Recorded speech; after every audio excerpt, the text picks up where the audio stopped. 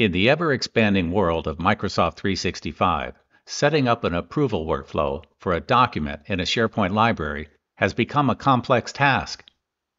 Best practices says fire up Power Automate and create a labyrinth of conditional rules, triggers, and actions, hoping to cover all of the possible contingencies.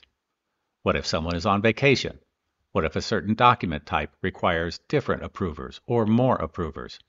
What to do when it stalls? As the scenarios pile up, so does the complexity. Well, you can set aside Power Automate and the requirement to map out all the logic. There's a much simpler way, so simple it will bring a tear to your eye and make you want to subscribe and recommend this video to everyone you know. To understand this approach, we need to remember how simple the process of getting a document approved was before we had all of this time-saving technology. Before intranets, when someone needed to get a document approved, they would put a yellow sticky on it, asking for it to be approved. Slide it into an interoffice mail envelope, put the approver's name on the envelope, and put it in their out basket. The envelope would be picked up and delivered to the in basket of the name on the envelope. You can probably guess what would happen next. The approver opens the envelope, reads the document, writes their own yellow sticky indicating approval or requested modifications, and sends it back, or forward, to whoever needed to get it next. This system was so flexible it could handle virtually any contingency, and so simple even executives liked using it. The key to its simplicity was that the participants provided all of the branching logic, and the yellow stickies carried the instructions.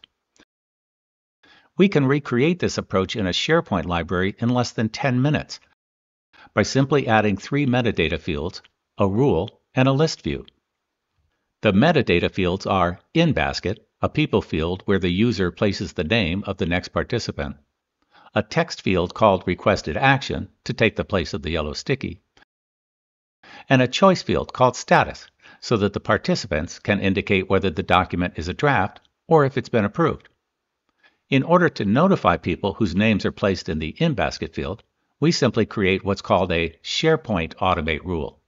These are simple, user-friendly automations created directly within a SharePoint library.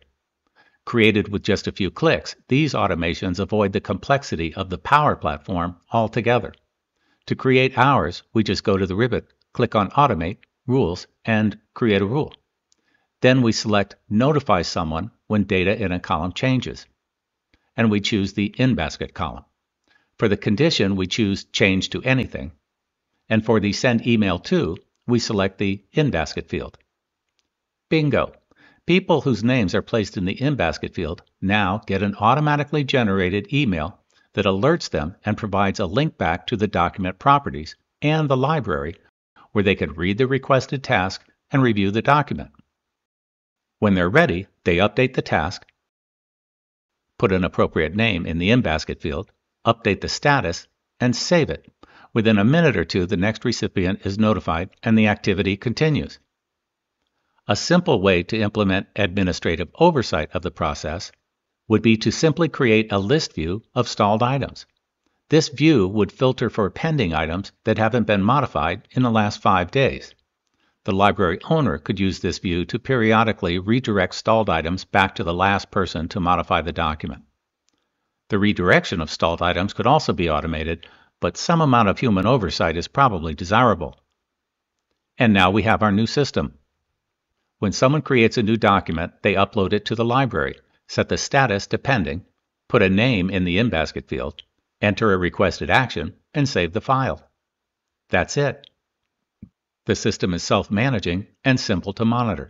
How do you stop it? Set the status to approved and remove any name from the in-basket field. In just a few minutes, we have faithfully recreated the simpler, far more versatile in-basket process of the past. If the simplicity of this approach did bring a tear to your eye, please subscribe and forward the link to others who might benefit. If you'd like to see a follow-up video where we transform this solution into a comprehensive case management system in less than 10 minutes by adding 2 more list views and a document set, please let us know in the comments. And thanks for watching.